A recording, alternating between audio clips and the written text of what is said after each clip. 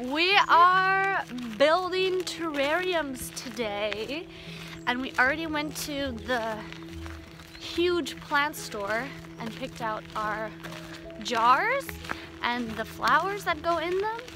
Well, he has plants, I have cacti. I have flowers. You have also flowers? Well, yeah, I think they're flowers. You have a flowery plant, the orange one. And now we're just in this nature area to find other things that we want to put in our jars. Pull my finger, please. Little acorns. Pull my finger. Well, come on, you didn't fulfill on what you're supposed to do when you make that joke.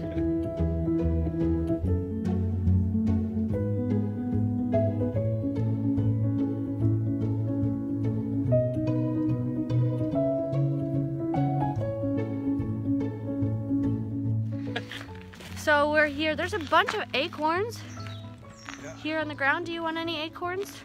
I don't know exactly what I'm looking for. We'll get some more, but some twigs, some nice rocks, maybe some shells. Thinking about shells. Anything pretty going to the sand pit. And we can get some sand.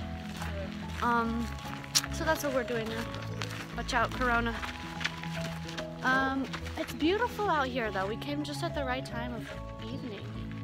Look at this way. Ooh, that's so nice. Let's see what we can find, babe. And while the machine was running, I'd take the broom out and get all this shit. Wait, your thumb and your index finger should be. Ooh. Wow. Babe, it looks like tiger brood.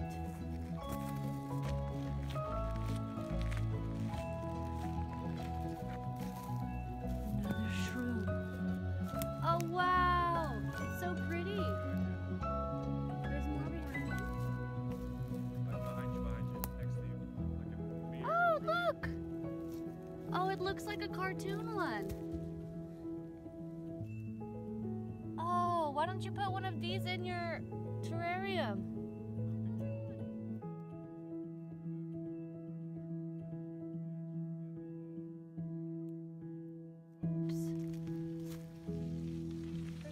Colorful shroom. Oh, it's kind of crushed. Ow! Some blackberries. And look at this one. Wow! Well, have you heard of morels? Sounds familiar. Lekker. Yeah, there's this. They're only during a certain season you go into the mountains to hunt them. And once you see one, you start seeing a lot more. Because, I don't know, they're hard to spot at first. They're not bright red anyway. The what on the trees? I think that's cool. In Nevada, they take rocks and they stack them all up, like on the sides of the roads and stuff. Right? For very much longer. Well, you can also, because you can use your flash to make pictures, right? Yeah. You can also make pictures of you building it. Put those as a collage in it with the music and then show the finished picture. Yeah. True.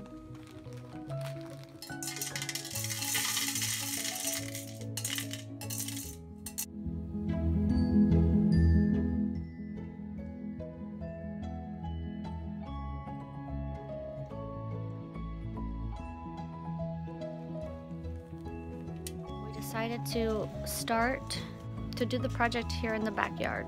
So we're actually running out of light, but we have a nice fire here and we've got some brewskis. And so this one is Dante's. He's putting the soil in it now. And I haven't started on mine, but I don't think I'll be able to film the rest in this lighting. So I'll try to get some pictures and some videos, but I might have to film the finished product tomorrow.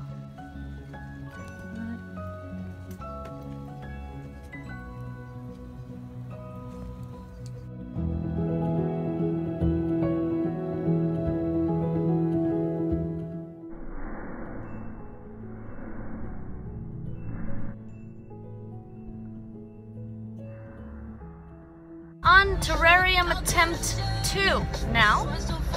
I built my beautiful terrarium last night and it split and cracked and spilled all over the floor. So we're on our way to the store now for another glass container for my terrarium. And I'm gonna try it again. Woo! Okay, so I have everything outside again, ready to make my terrarium for the second time. This is take 2. This is Terrarium Trials Take 2. Terrarium Trials Take 2. Try saying that 10 times fast. Terrarium Trials Take 2. Terrarium Trials Take 2. Terrarium Trials Take 2.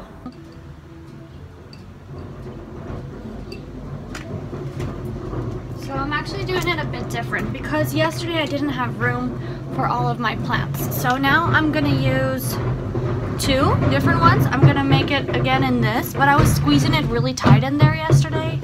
So I think it was really heavy and I packed it pretty tight, so I think that's why the glass broke as well. And not all of my plants fit in there when I was finished, so I got a second one today and I'm gonna make 2. Huh? Dante felt really bad yesterday because he's the reason that my terrarium shattered. I was trying to set it down on a small table that sits next to the recliner in the reading corner, and there was something there already on the table. It was like a little cardboard box filled with yarn.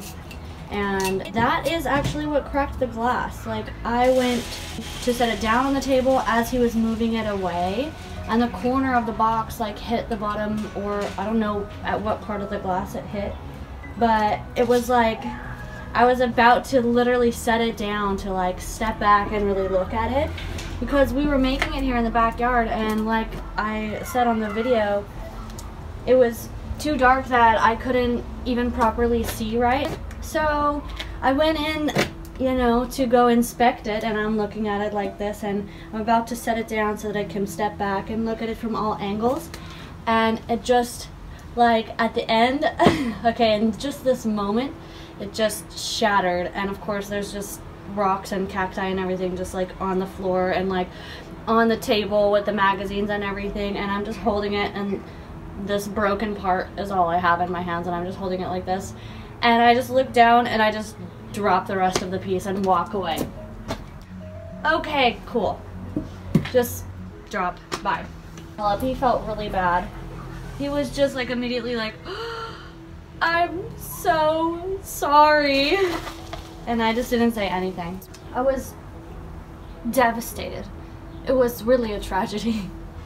But, so I actually am doing things differently this time because, like I said yesterday, I think half of the reason that it burst was because there was pressure on the glass, because I really stuffed it full of rocks and plants, and I actually had to, like, because this hole is so low to, yeah, I can't really stack things or layer things very high, but I packed it down really hard, and I think part of the reason was because the first layer that I put down was rock, but that's what they said you're supposed to do for drainage. But I think that the heavy rocks pressing against the bottom of the glass is what made it so delicate. So this time I'm putting down sand, just a little bit of sand first, and then some rocks.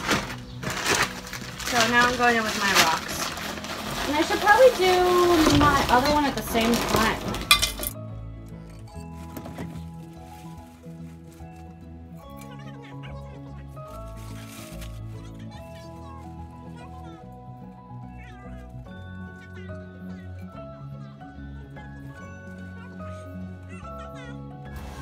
Okay, now I have some rocks. I don't know how many to put, and I want to have some left over for my other terrarium. So I'm just going to leave it at that.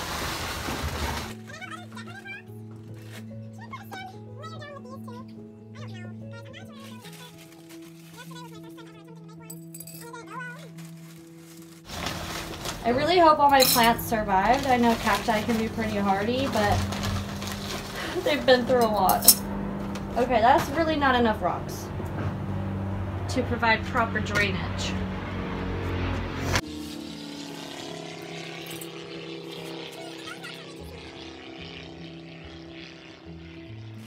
Rocks, just regular plant terrarium rocks that we bought at the store. We only got one bag, and Dante used it for his, and I used it, obviously, the rest for mine. So I think I'm gonna have to gather some stones in the backyard because it does need a little bit more. Okay, I go. Oh, it just made a hole. It just made another hole. Either way, the other side. This? Yeah. What if it slingshots back at me? Ah! So this is what I was supposed to use for drainage? Yeah.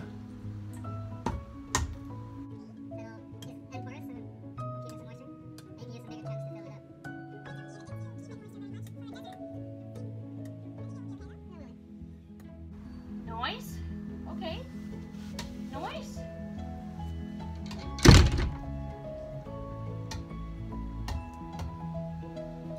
Alright.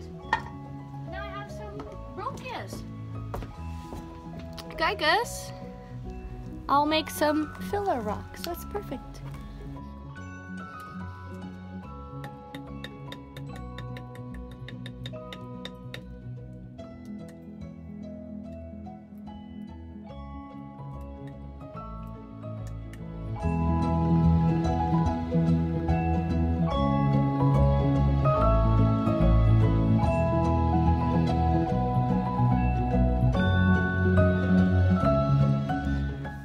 So now we have this layer of rock. That's really nice. I actually really like the light color. Okay. So we are trucking along very nicely here. Okay, so now is when you add the charcoal. This charcoal, activated charcoal, I think it's for nutrients, and it's also like a sort of filter, like charcoal. Yeah, it's a natural like filter cleaner. Oh my gosh, I'm seeing this tiny, tiny, tiny little shell that was like stuck in a spider's web on the wall. A tiny, tiny snail shell. You can't see it. Anyway, trust me, it's tiny. Well, anyway, the charcoal goes in now, and it tells me on the back how big the terrarium is, how many spoonfuls I need. I should only need 1 to 1.5 for each, because they're both fairly small. For as far as terrariums go, so I'm just gonna guess. Put some in the lid here.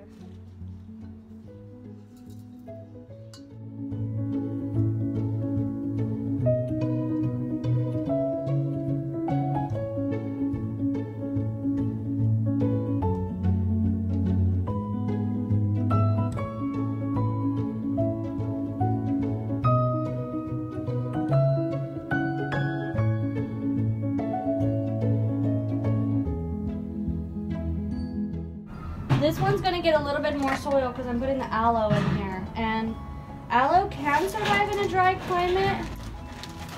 It takes more water than the cacti, so for this layer I think I'm gonna do mostly sand. Maybe I'll mix it a little bit with some soil.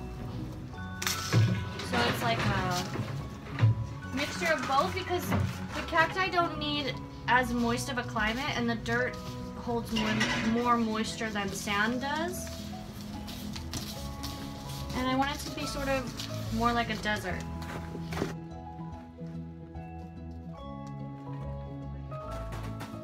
There's 2 different types of terrariums that you can build. Closed and open. And basically if you have a closed terrarium and you have a lid on it, it can be its own ecosystem. It depends what plants you have in there, because if they need like regular watering, you might have to open the lid and water it occasionally. But mostly what they're supposed to do is recycle their own water. So it will like condense inside the glass when the sun hits it, and provide moisture for the plants, and then I guess go back into the soil and yeah, just do the water cycle, you know, that we learned in school. So I think that's pretty neat.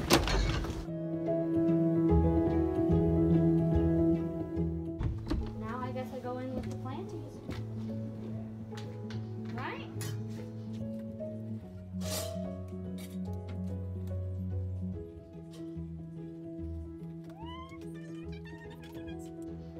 It took me forever to pick the exact right plants, and I had to make sure that the colors went like all really well together. It was another cacti with like really pretty yellow blooms on top, and they had orange versions and red versions.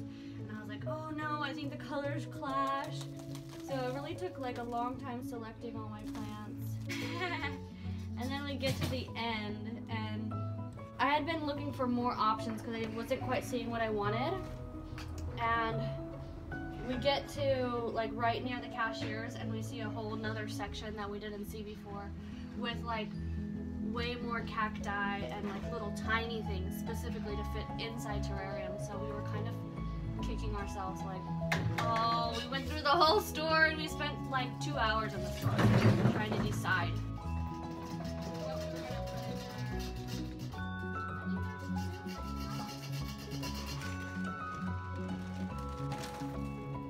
Yeah, thanks. You're ruining my video. Food or not?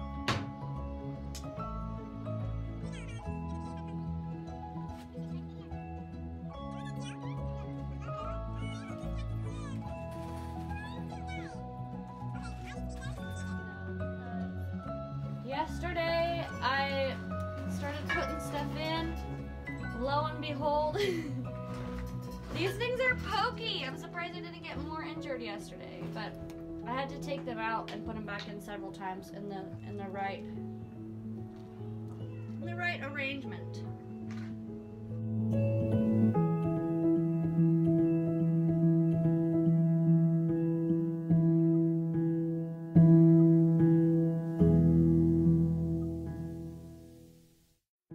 Oh, I really need to push this thing down, but it's gonna poke me.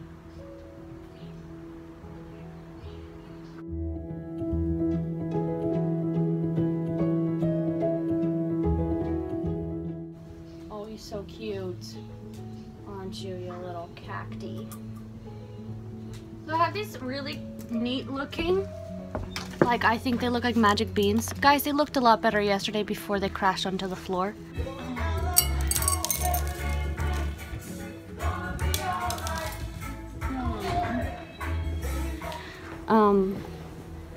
But they're like these, I've never seen these before ever. I don't know if they're a type of cactus or succulent, but they're like these magic, they look like brains or beans or something. And I'm gonna try and stick like a few of these in all around, so I need to make sure to be spreading these out because once I get 1 or 2 plants in there, I already can't really reach around it.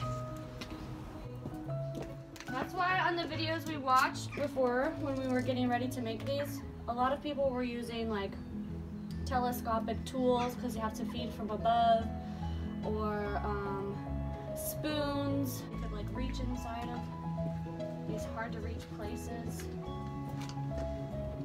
Oh my gosh.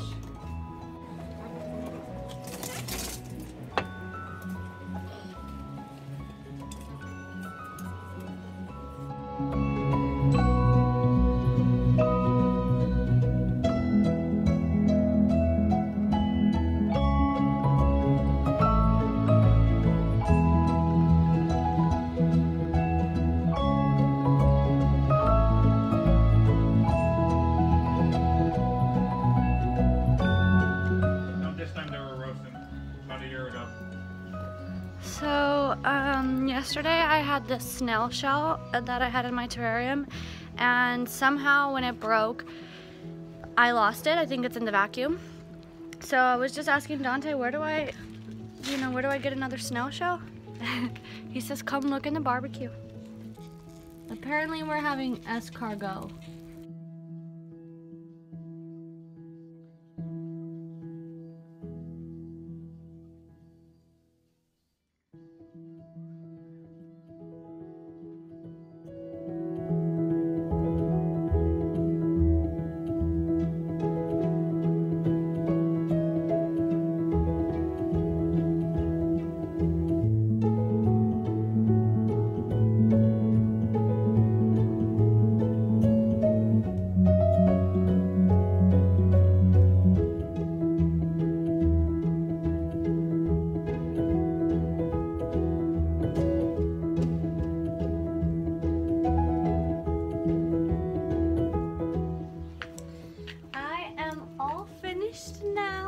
both of mine.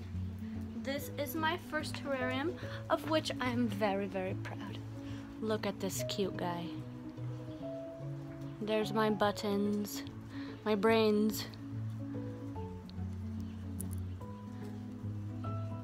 Oh, it's so nice.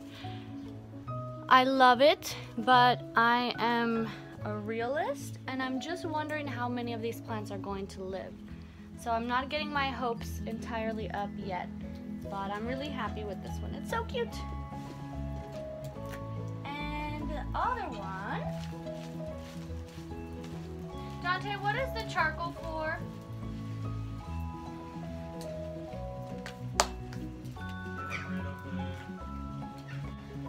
For filtering toxins. Toxins? Yeah. So here's my second one. It's also very cute. I don't know, again, I don't know if the aloe will survive. It was not in firm soil or water all night. But actually this one looks really cute as well. And I stuck these in here because it was room, but they were like the least healthy looking of all of the button brains. So I don't know if they will survive, but I'm hoping they will because they're really neat. So there you have it. I added like a stick in there, this curly stick just for aesthetic. And I quite like it. Look at my shell.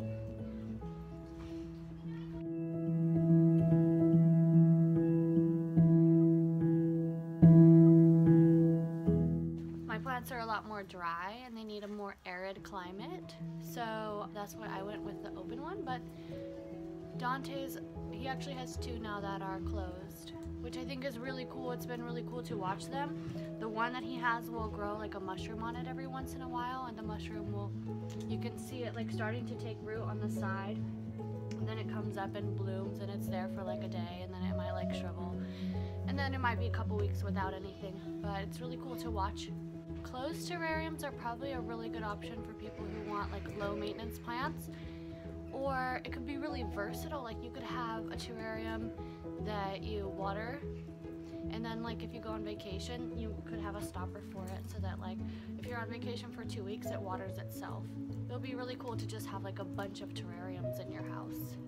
Now there's like 4 that you have that are inside, Dante. There's gonna be like terrarium central in there. We don't really know where we're gonna put them all.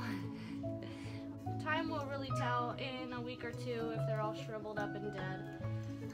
If this terrarium thing worked out. It can be kind of a process, I think, especially because we did have to research a little bit before we bought the stuff. But it was a really fun project. And yeah, oh my gosh, look at it. It looks so nice when it's clean.